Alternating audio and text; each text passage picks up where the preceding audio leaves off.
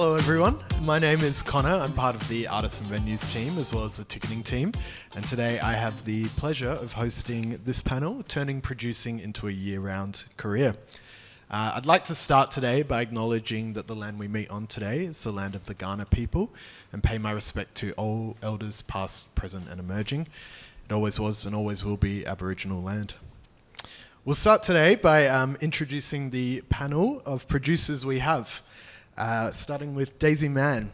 Daizy is the producer of Brown Women Comedy and the founder of Australian South Asian Centre.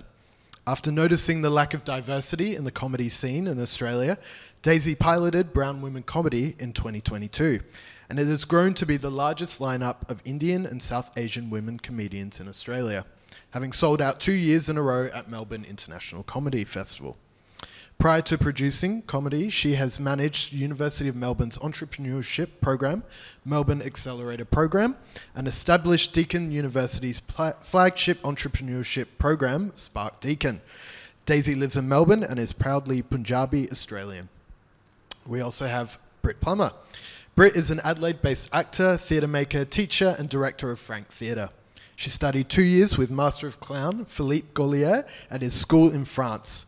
This year, Frank is presenting Fool's Paradise at the Courtyard of Curiosities at the Migration Museum, a venue which Britt manages with Nick Phillips.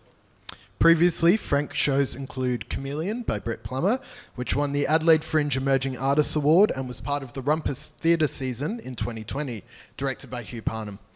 And The Baroque, physical comedies starring Oliver Nielsen and directed by Britt Plummer, which won her the Best Emerging Producer Award in 2021. And finally, we have Joanne Hartstone. Joanne is a multi-award winning theatre maker, performer, playwright, producer and presenter, specialising in international collaborations, live theatre and cabaret and immersive site-specific events. Joanne has built and curated pop-up venues in the Adelaide Botanic Gardens, which was Black Box Theatres, and the Queen's Theatre, and presented multiple seasons as a performer and producer in Edinburgh, Hollywood, London, New York and Sydney. Joanne has been presenting work in Adelaide Fringe since 2007 and is now a prolific figure in the entertainment industry, who has recently broadened her repertoire into digital events. She won the inaugural Made in Adelaide Award in 2017, the Frank Ford Award in 2020, multiple Best Theatre and Critics Circle Awards, and 2 Innovation Awards in 2021 for her digital theatre work during COVID. Joanne is also a teacher and mentor to emerging artists. Please join me in welcoming our panel. So thank you all for joining me today. We might start by going down the line and tell me a little bit about how you came to the role of a producer. Sure. Well, thank you for introducing us. I thought you were going to read a little bit of it, but you read the whole thing, so hopefully you're still with us. No, I started Brown Women Comedy 3 years ago. I actually didn't even know that I was a producer. I was applying for a grant once, and I put myself down as an event coordinator because I'm not from this industry at all. I worked in higher education in universities, and so I remember applying for this one grant, and I spoke to the people who managed the grant. She's like, "Oh no, that's an artistic expense. You're a producer." I was like, "Oh, okay." So I was really fresh to this in 2022 when I first started. But yeah, it was just, I run a non-profit called Australian South Asian Centre, and we do programs and events that amplify South Asian women. So South Asian is Indian, Pakistani, Sri Lankan, Nepalese, it's that region. And I belong to, I'm Punjabi, so that's also in that region. And I just noticed a complete lack of South Asian women in this space. So we do a range of different programs, and comedy was one we met sort of four women comedians who were South Asian, and I thought, why don't we put them together and put a show on? I didn't know I was about to start producing. I was just going to organise it. So I called a venue. I was like, hey, can you give us a discount? Cool, can you give us a discount? Can we get another discount? And we put it on, and we thought 30 people would show up. We ended up having to add another one, and about 160 people showed up over the 2 shows and we're part of Melbourne International Comedy Festival. And then I did some research. I was like, wow, this really stuck. And it turns out in like Melbourne Comedy Festival, out of 550 shows, there's only 2 other South Asian women. So there's an audience, and there's about 200,000 South Asians in Victoria alone, I think. So there is an audience that was just completely untapped for us. And that's, our audience. And that's how I got into it. So somewhat accidentally and frustrated with the lack of diversity. Yeah, nice. How about for you, Britt? Yeah, well, I'd just come back from studying overseas. Like, first I studied as an actor here, like a long time ago. And then I went and specialised in physical comedy and clowning, and that all came out of the Fringe circuit because I was seeing all these amazing performers that were writing their own work, devised works. They had this really like gorgeous connection with the audience. And there was a common thread between them all, that they all studied with Philippe Goulier. It was like artists like Trick V. Wakenshaw, we had the Fringe Wives Club, Tessa Waters. So I just went, okay, I'll go do that. And then when I got back, I had an idea for a show, and that was Chameleon, and it was a solo show. And well, you know, when you start registering, all of a sudden you're a producer. If you're an independent artist and you don't have a producer, you are a producer. And so that's kind of how it started. There was a little bit of clowning happening here already outside of the Fringe circuit. Hugh Parham, who I know you know, Connor, he's a local performer, was doing a lot of that kind of work. But I thought, well, I'm going to start my own company. It's just me at the moment. I'm going to call it Frank. And I want to explore the human condition, social issues with humour and heart. And so that's where it started. I just made a website. I think it was an Instagram page first. It's always an Instagram page. I mean, even with the venue, we've got an Instagram page. Maybe we'll have a website next year. So yeah, that's kind of how it started. And then I just picked up a lot along the way. And I started having other artists ask me questions. Oh, how did you do that? How did you do that cool story on? Oh, have you ever heard of Canva? You know, so and also I think the nature of being an independent artist, you start applying for grants. Like it's the only way to make work. So you're kind of used to writing about yourself, and so yeah, I was getting questions from lots of people, and then. After that, I started producing other people's work because they said, oh, actually, you do anything this year? Do you want to do that for me? So that's kind of how it started. Yeah, gorgeous. And Joanne, how about yourself? I think it's the same answer, by accident. Yeah. You know, I think I started as an actor training at Flinders University Drama Centre. And then in our final year, we were doing a show called Hamlet, and we had a visiting director, John Green, come and direct Hamlet for us. And he actually said to another professor of mine, Michael Morley, that I'm a good actor, but should be a very good production manager. I think because I was telling people what to do. So I think then as I went through, graduated, went, okay, what next? I wanted to put on a show, so I put on a couple of shows in the Adelaide Fringe, 2 at once, of course, because that's what you do. And the back of house needed to be done, so the logistics behind it. And that's sort of how I fell into producing as well as creating. And I think that as a producer, you have to be able to do all of the bits. You know, you have to do the marketing and publicity. You have to do all the grant applications. You have to have a really good understanding of how the show works and why it works and where it works and who the show is for and all those. You have to be across everything. So as little me wanting to be in everything and be able to help with everything, I think I fell into it kind of accidentally, and then realised it was really important to keep doing that, not just for myself and my own work, but actually for our entire industry to keep doing. Absolutely. And when you were starting as emerging producers, what would you say was perhaps the biggest challenge you faced in those first early years, and how did you overcome it? Money? Funding, for sure. Just applying for everything, and getting colleagues to read over your grant applications. Like, plenty of people will do that, actually. Like, early on, when you're starting out, it's like, it's often very hard to talk about yourself in a way that, like, really sells it, and you get really good at it. But initially, it's like, oh, can I say that? Yes, you can. for me, that it was definitely just reaching out to people and going, oh, what do you think? Oh, I'd cut that paragraph. I'd do that. I think you're saying that twice. And then just going for everything, looking up at all the grants that are coming up in the next 6 months and actually planning. Because if you put all your eggs in one basket, the Adelaide Fringe has got a great one due in August or September. It's about $5,000. That's a great one that when you're in the kind of registration period, to go for. But there's plenty of others. I think for me it was understanding how long something is meant to take and how much time I'm meant to allocate to that thing. Because as a producer, like you're saying, you do a lot of, Joanne, you're saying you do a lot of everything. But how much should each task take? So I was obsessed with sales. I think me coming from the entrepreneurial world, I think being a producer, you bring ideas to life. And if you do that in the business world, you're an entrepreneur. That's what you're a founder. But in the arts world, you're called a producer.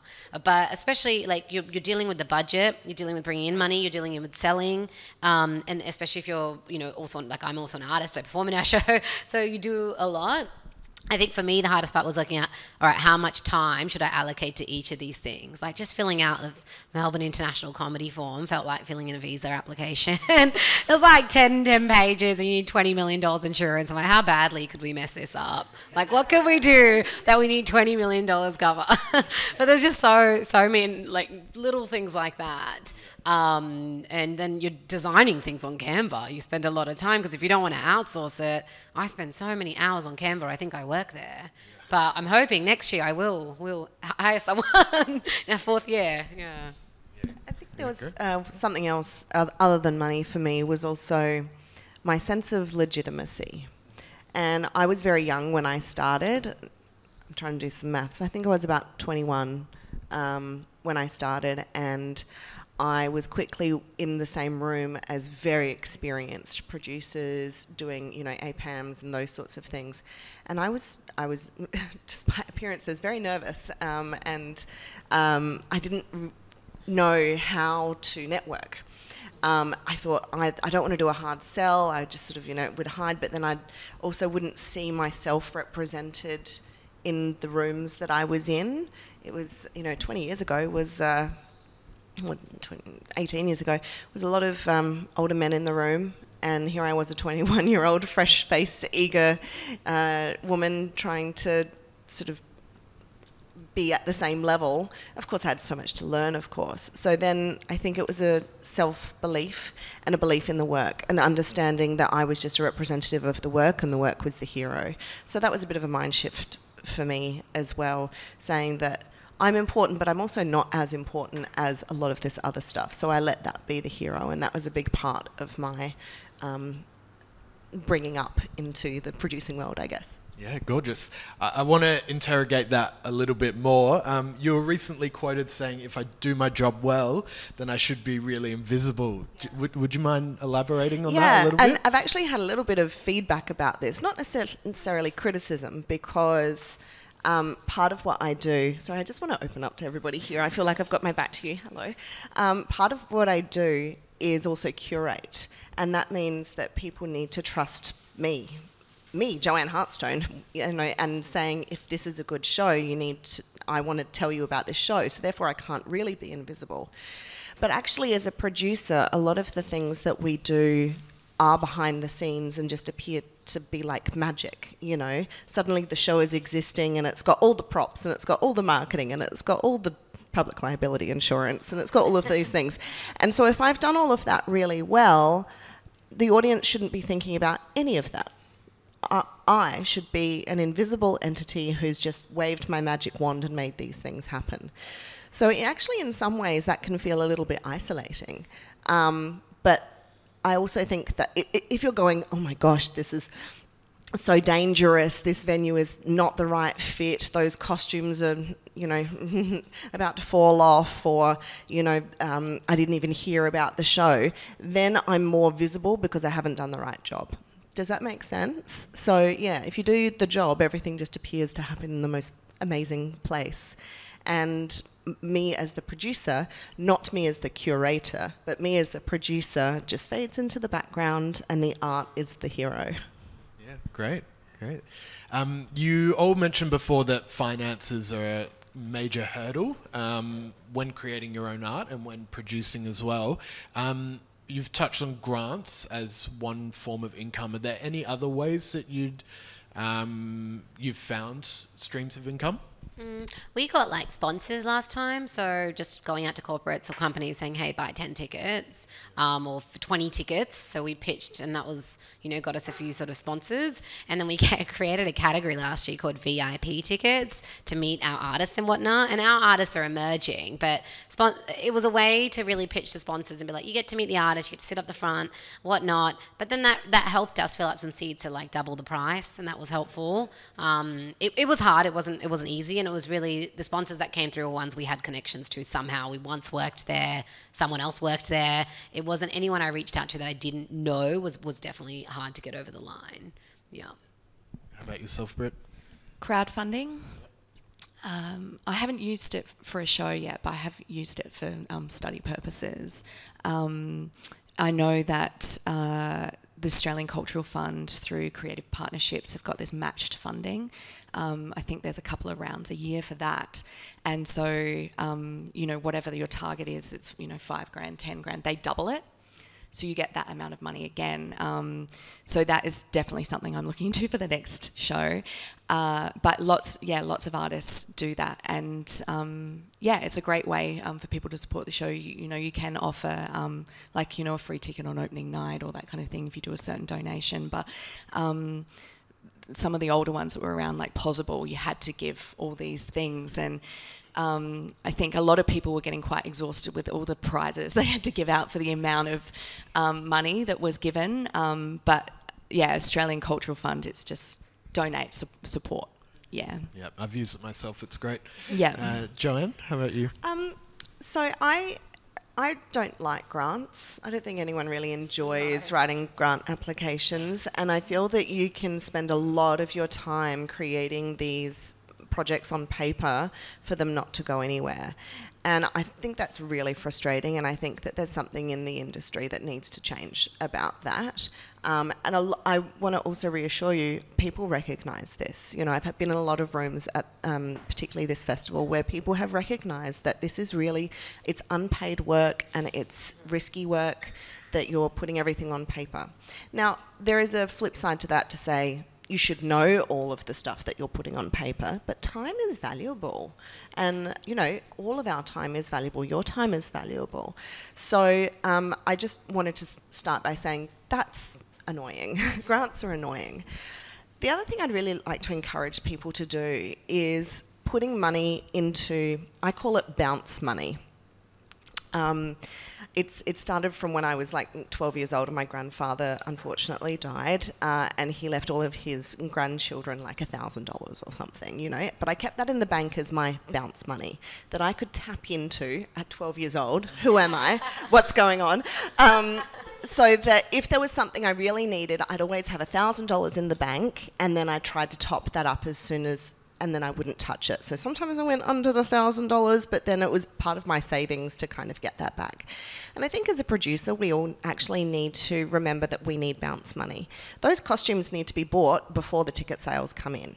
So you need to have that bounce money. So I would say for every project, every gig you do, everything, taking 5%, 10%, whatever you can look at in your budgets and putting it into an account that you don't touch, which is so that you aren't entirely reliant on grants to get started at the beginning. And I really think that's important for emerging artists and producers. I think it's important for us to remember as well, so that I have a separate, grants fund, or I call it the grants fund, but actually I feed into it as well.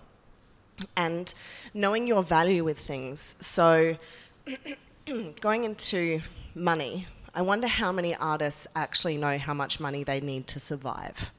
Have you I'm sure you've done show budgets. Have you done a life budget? Do you know, sure, a lot of people know what their mortgage or their rent is, but do you know how much actually per week you need to survive? And then going, okay, well then if I was going to be paid for a job, that's how much I should charge as a base, plus 30%. Right? And then you know that 30% is your flexibility, but then you have a no-go kind of below so that you can live. Because if you can't live, you can't do your job, the work doesn't happen. And I think that's really important for us to encourage each other with, to say we need to be able to survive. However that happens, some people get benefits, some people have side jobs or main jobs, and this is a side job. That's been my case. I've been a teacher as well, and that's been my main source of income for the last 15 years because it actually pays. And then I take time off to do this stuff, which doesn't pay me enough to last for the entire year. That's now changing because I've invested in myself and my bounce money is there. So that's a little bit of a spin. That's great. But I think when we talk about money, we need to value ourselves and value time and acknowledge that the system is broken when it comes to grants, but they're also a necessary evil. So definitely don't bite the hand that feeds. Thank you very much, Adelaide Fringe. Thank you very much, Art South Australia. City of Adelaide for funding our show, for being here. We really appreciate it. Couldn't do it without you. Can I add something to yeah. grants? There are many positives to them. Obviously, you know, when you get them, that's the best. But I actually really enjoy writing them. Maybe I'm one of the only people. I have met a few people like you, but I am not one. Because for me, it's a little bit of a love letter to the work. And it reiterates for yourself, like, why are you actually creating this work? Like, I've actually started writing grant applications and I'm like, oh no, I shouldn't do this project. You know, like, what is it? What are the audience outcomes for it? What's the community outcomes? I've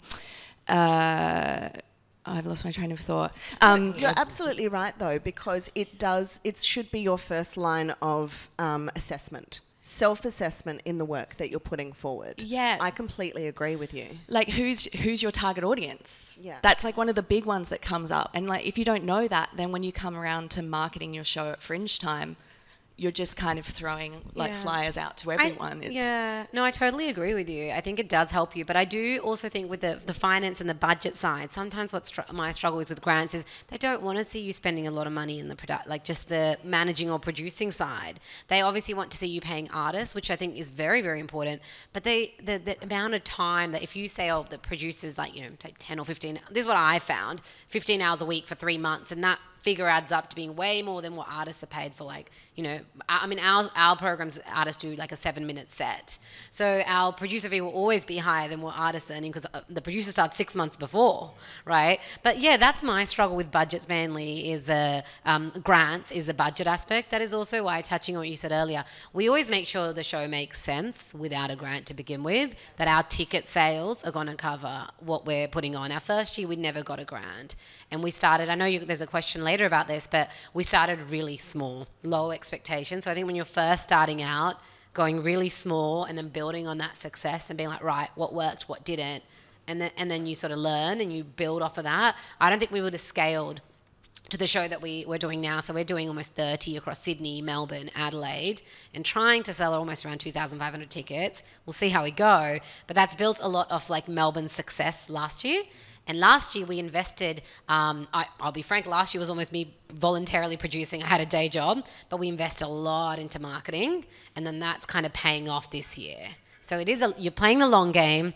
The other thing is like, and we touch on this later, but burning out is a big one in this world. So it's like, play the long game, don't burn out. It's like you got to, I started this in my like mid-20s, and I was like, oh, we got to get this done. And I'm like, you know what? I'm going to be in it for the long game.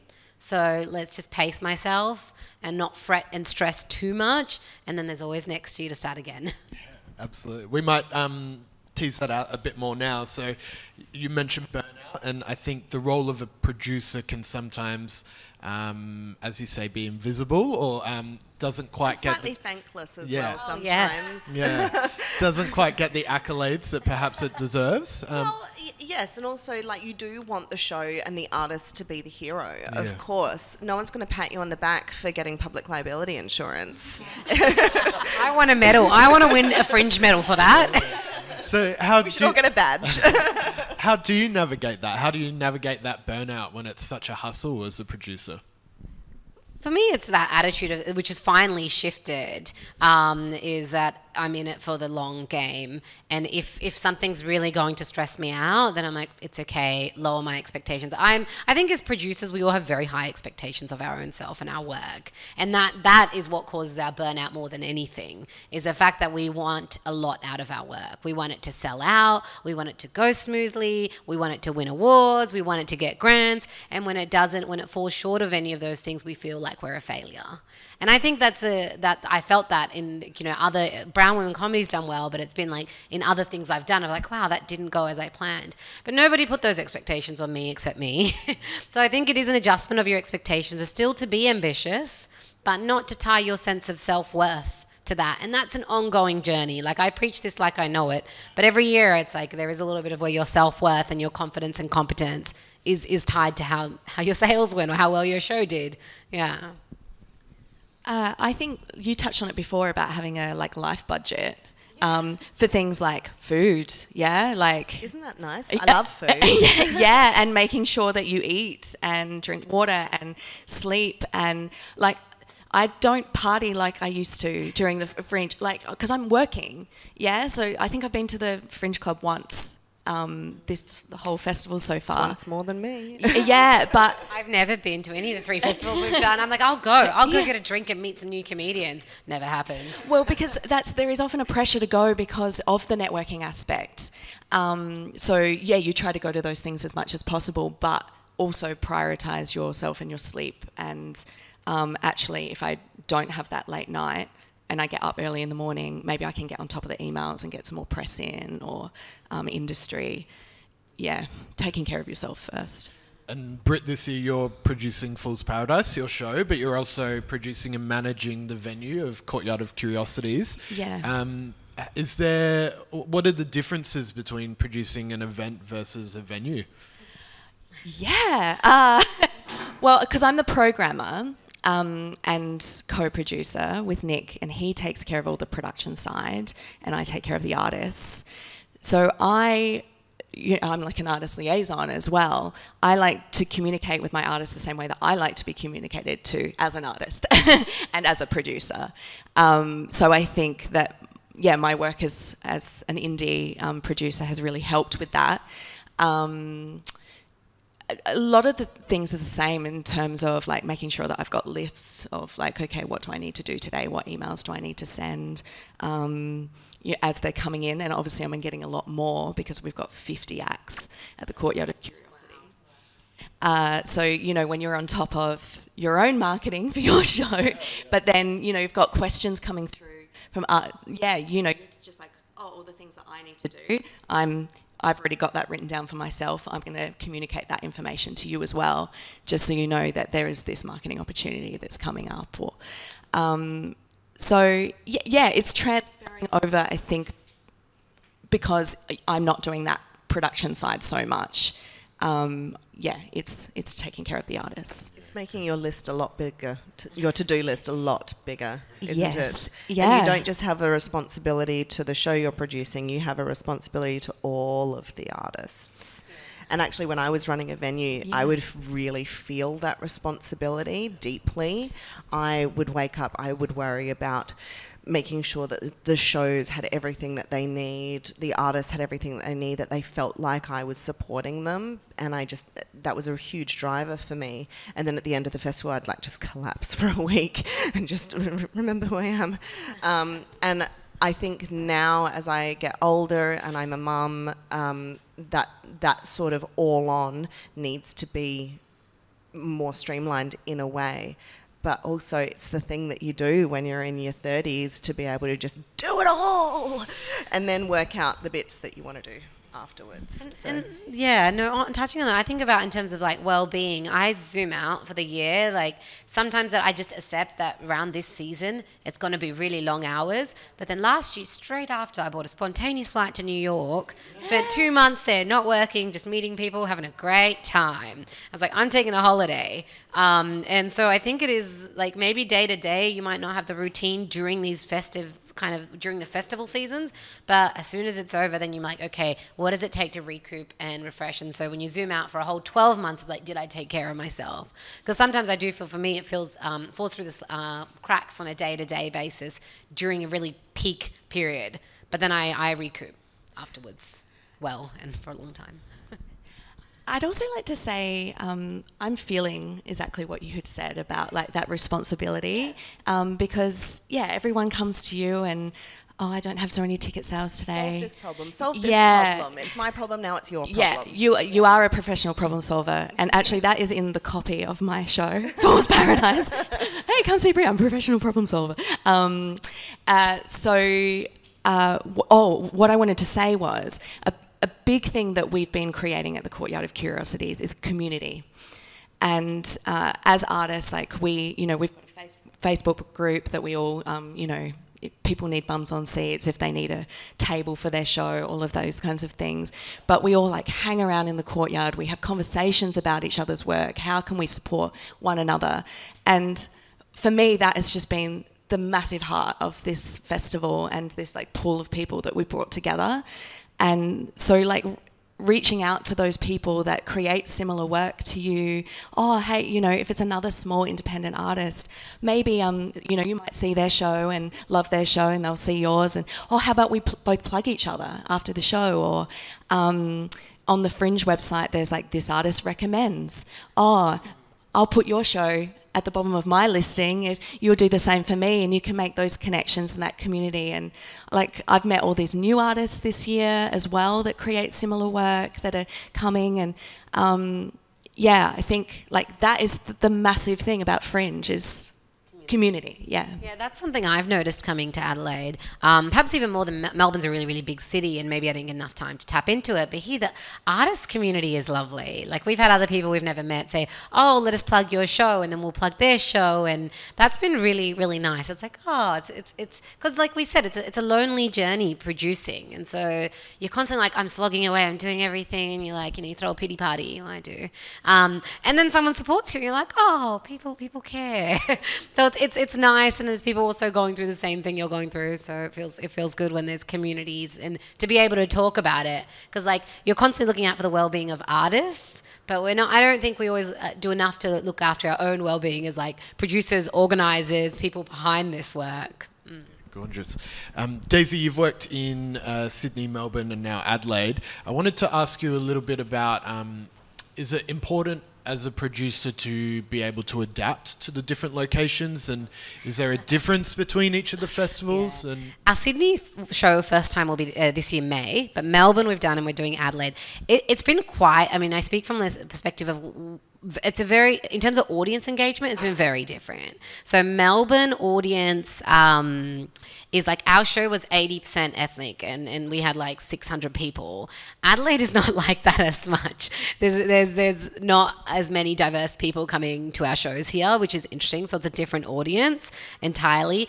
And I think Adelaide as well, it's like when you're in a city like Melbourne, I think one thing I learned is like I said, statistically, there's like 200,000 South Asians. Our show is targeted brown women comedy. That's generally who comes to our show. There are other people, but generally that's who's been coming to our show. But Adelaide, it's been completely different. So I think I'm still learning a lot about how different cities. Getting into a city, what's always been helpful is touching base with people you know or who they might know. So in terms of Adelaide, I only knew a couple of people, but they put me in touch with others, and we wouldn't have got the grant if it weren't for those collaborations. So I think whichever city you go to, getting in touch with locals and working out, like, where do people hang out, where do people fly out, where do people, all of this is quite important. And how do you go about navigating that, networking with other professionals and finding the contacts that you need? Yeah, for me, I went on my LinkedIn and I looked up everyone. I've been quite active on LinkedIn. I used to be a content creator on kind of LinkedIn. So I looked up everyone I knew who lived in Adelaide and DM'd like 100 people. I was like, hey, I'm coming to Adelaide. I've got this show. Got any tips? And do you want a comp ticket? So I just hit up everyone. I was like, let's just hand out comps. You get one just for the first sort of show, and then ask them to bring friends, and then give them it after the comp. My strategy is to then set a discount discount code for your friends. So that's why we priced it kind of high, because we want to do a lot of discounts for us. That's just a strategy. But networking, LinkedIn is really good. Honeypot, I mean, I've just set up like 15 meetings with that. We'll see how that goes. I mean, I think if you're all producing shows here, then you'll have access to it. So you can talk a little bit more about that if you want. But yeah, LinkedIn, Honeypot, I slide into a lot of DMs on Instagram.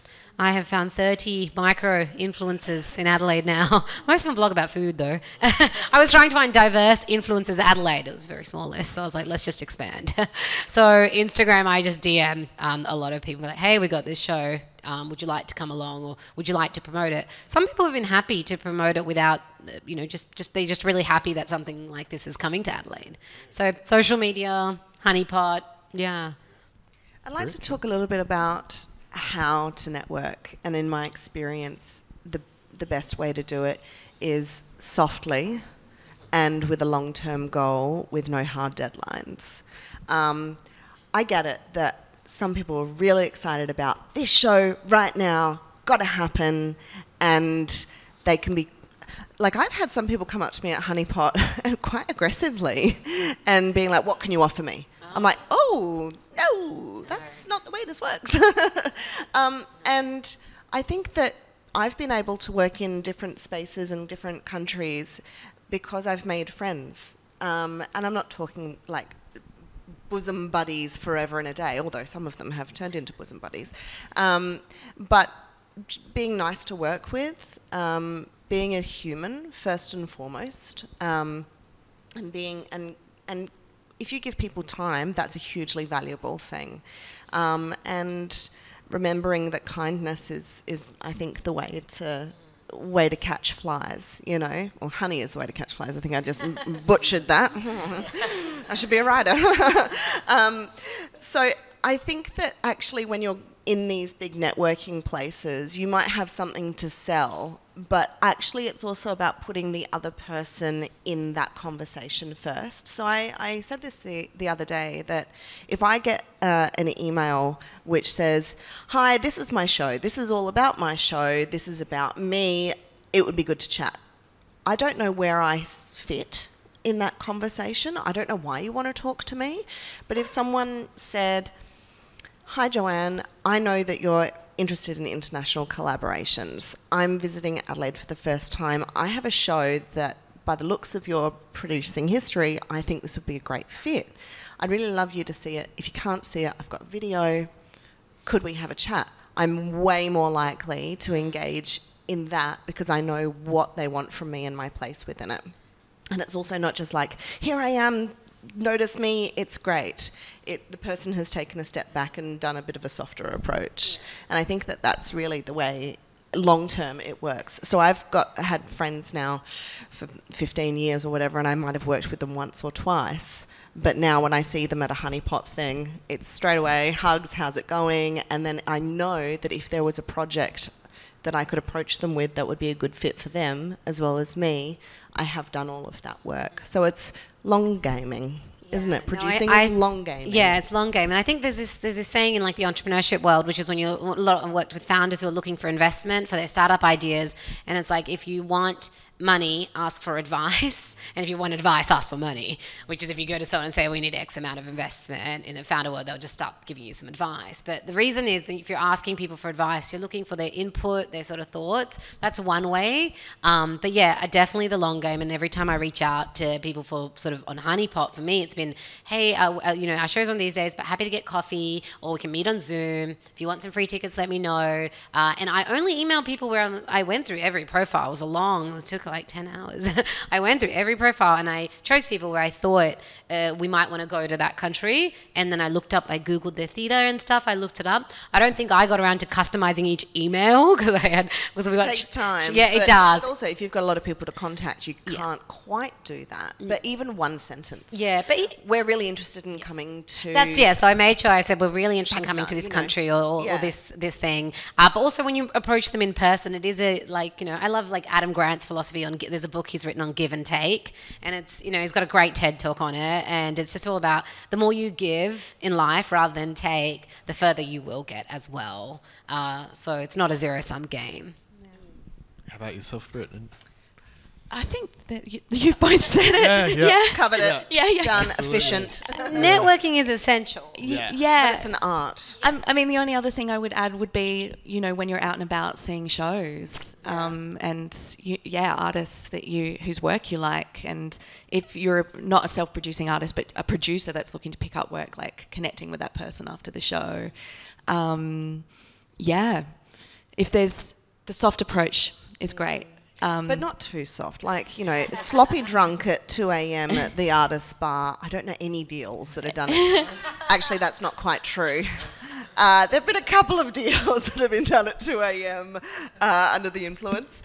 But generally, you want it to be, during waking hours, traditional waking hours. And if you send me an email at 1 a.m., I will read it when I first wake up at 7 and then forget about it. So schedule things to come in during business hours, if at all possible. And emails are good. I think, if you are out and about and after a show you see that programmer and, you want to go have a chat and it's like, hi, I'm Britt Plummer. I do the show called Fool's Paradise and it's about this. And it's not going to probably go down as well as, I'm Britt. I know that you're... Sam from Summer Hall is he's a great friend of mine. I'm doing this work. I really love your venue. I'm going to send you an email in the morning. And then he'll go, oh, actually, I remember that person. I met them last night. Oh, this is all coming together. Now I've got a bit more information. But you've had to build up your confidence to be able to do that, right? That in itself is the art form, to be brave, to approach Sam, to say, hi, you might not know who I am, but I know who you are. That's a bit weird. Just to have those slightly awkward beginnings and then find the way to iron out the social bonding, as it were. But I think it's also research, knowing, as you said, knowing, that venue I think is going to be perfect for my show. Yes. I've lived there every Edinburgh Fringe I've gone to, and this is why my show is going to work well. Big plug for Summer Hall. Yeah. I love Summer Hall. It's a beautiful venue. Great. You've talked about playing the long game. How do you sustain a long-term career in producing? Therapy? No, I'm joking. Clowning. I think little and often is the way that I've done it, and actually dreaming quite big.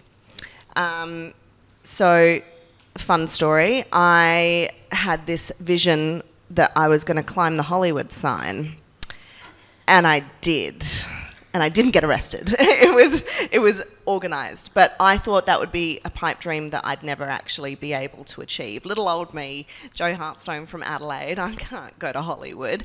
I did it. And I did it by being brave and doing the thing that I do best and making connections and planning and taking a risk. And then having people who advocated for me as well. And then eventually, yes, I did have a photo shoot up at the Hollywood sign, which was bucket list. So I think you can dream as bigger than you think you can. You really can do the things that you want to, because you have to, but then understanding you have to eat an elephant one bite at a time. So if you have a really large goal, if you have a really large goal, you can do that, and that's absolutely possible. But then your job is to take a step back and work out what those small steps are in order to get to that. So that's why I think little and often is my best way, rather than all at once, cram, cram, cram. My mother describes this lifestyle career as feast or famine. So it's either all on, all happening, all crazy, crazy, crazy, nothing. And I love the nothing times, and I love the feasting times. I don't love the famine so much in all of that, but that has been a little bit a part of it.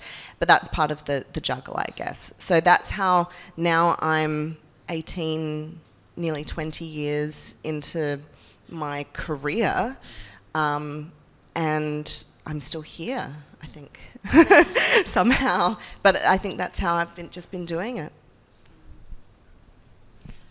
Yeah, I would say managing your time in terms of it's really easy to get on the Fringe circuit and go, yeah, I'm going to do Perth, Adelaide, Melbourne. What's after Melbourne? There's something. I think then you go to Europe and you go, I'm going to do Brighton. There's a Scandi Fringe circuit, and then another one, and then Edinburgh. And particularly, like, if you're a self-produced artist, you're on the stage, and then you're like behind the scenes sending the emails, and for the next festival and the next festival,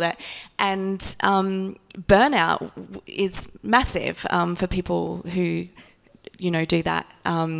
So sometimes it might be like, oh, okay, maybe all my friends are doing those 3 back to back. I want to do that as well. Or actually, why don't I put everything into, like, Perth is great to like premiere the work, and then I'm going to put like a bit more money into Adelaide, and then maybe I'll make some connections for Melbourne, and I might do that the following year. Or I might make connections for Edinburgh this year. You know, by the end of Adelaide Fringe, I think a lot of the programming is already done. There's a few spots, but I don't necessarily need to jump on that train right now. Sometimes that might feel right because, yeah, you have the time and energy to do that, but I don't think it's totally fine to go, oh no, actually I'm going to think about that for next year so that I have the time to apply for funding, sleep, eat, take care of myself, and then maybe I'll have a more successful season further on. I think it's something that I've learnt is that next year's Fringe is going to happen. Yeah. Might not. Isn't that a weird is thing it? to Are we say? sure? It's real. It is going to happen, and a year is a year, but it's also a blink of an eye. And I've encouraged people not to rush into doing Edinburgh Fringe, for example, without really knowing and having the perfect season lined up. So, as an example, I was working in Edinburgh Fringe as a general manager of the company, as a publicist, producing shows. I didn't take my own show as a performer for 8 years because I wanted to do it right. And then I wanted to have the right show, the right project, right venue, right publicist, right everything, a little bit of funding. And then when I did go, I sold out. It opened doors. It was magic because I had let time give me the information I needed.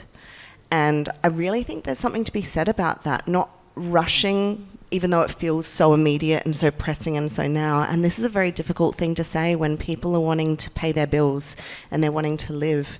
You know, there's a real difficulty in playing the long game when everything feels so immediate. But actually, I think real success comes for those who plan. And next year is going to happen. So that would be my best advice. I didn't do an Edinburgh Fringe until I'd been 3 years. And that was quick. No, but yeah, I didn't go the first year without knowing anything about that festival. It is massive, yeah. We've got about 5 minutes left. We might wrap it up by, if there was one piece of advice you could give yourself when you were starting as an emerging producer, what would that be? Just reminding yourself of your why. Like, why did you get into this? It's something really simple, but it's sometimes we get caught up in the slog of all of the work that's involved that you sort of forget, why am I doing this? So, like, for us, it was, you know, representation, diversity, but even beyond that is like, I never got to see women, brown comedians growing up from from my background.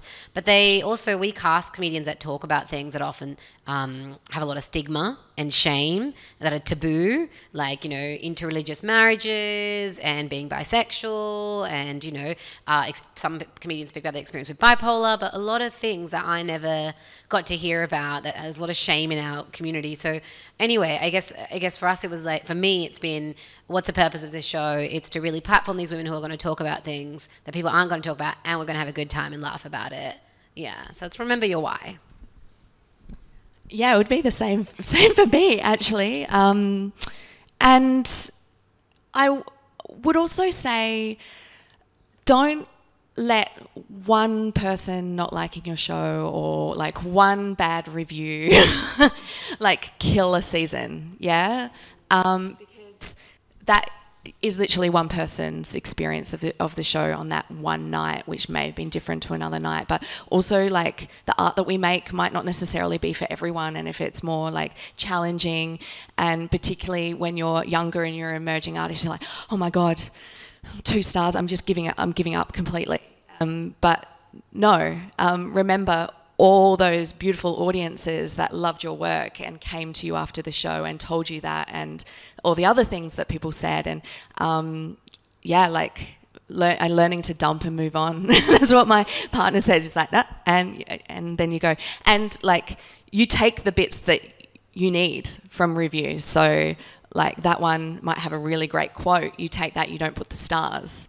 Then the next one, you might put the stars, and actually there are no pull quotes. So you can tailor all of those things for your marketing to suit you. No, people aren't particularly going and looking up that particular publication and going to find that one review. Exactly right. Hear.